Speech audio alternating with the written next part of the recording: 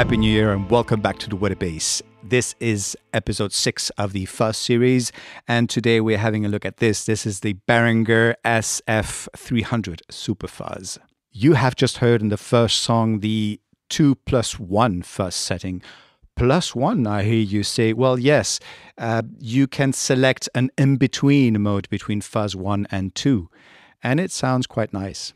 By the way, we won't listen to the boost mode because today it's only about fuzz. So fuzz 1 is mid-boosted and has great emphasis on upper harmonics.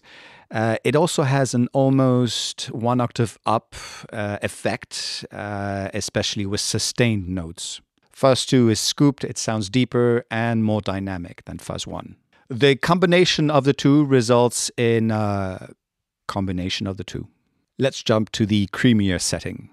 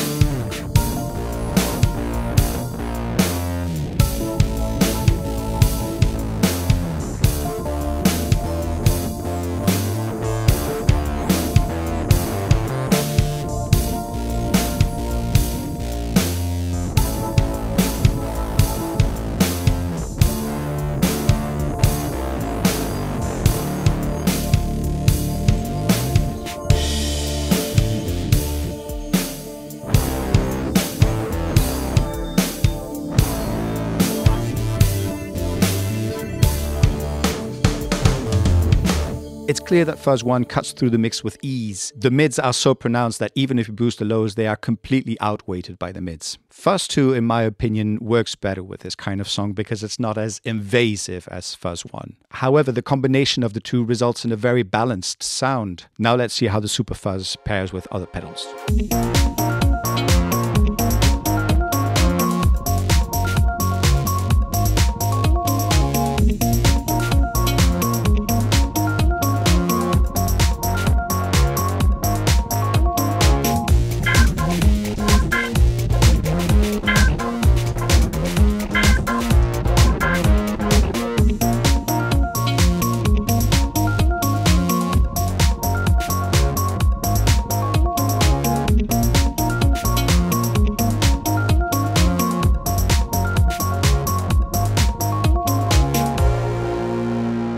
It sounds great with other effects, and there's nothing much more to add. Again, we get the same color or sound signature out of the fuzz modes. And it does a very satisfying job at recreating a good synth sound. Let's find out how it behaves with the bluesier setting.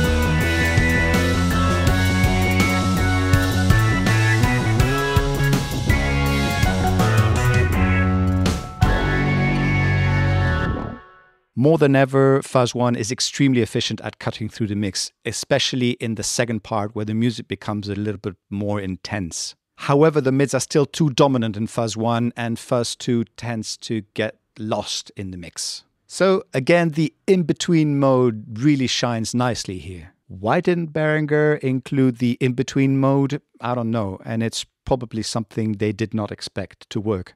In conclusion, this pedal sounds terrific for 24 euros new. It's a bargain. However, it is made of plastic, but it still feels robust enough. The bass knob seems to add more sub-bass rather than bass. So if this pedal would come in a metal housing, I know that it's possible to put it in a metal housing because I've seen some pictures in Reddit.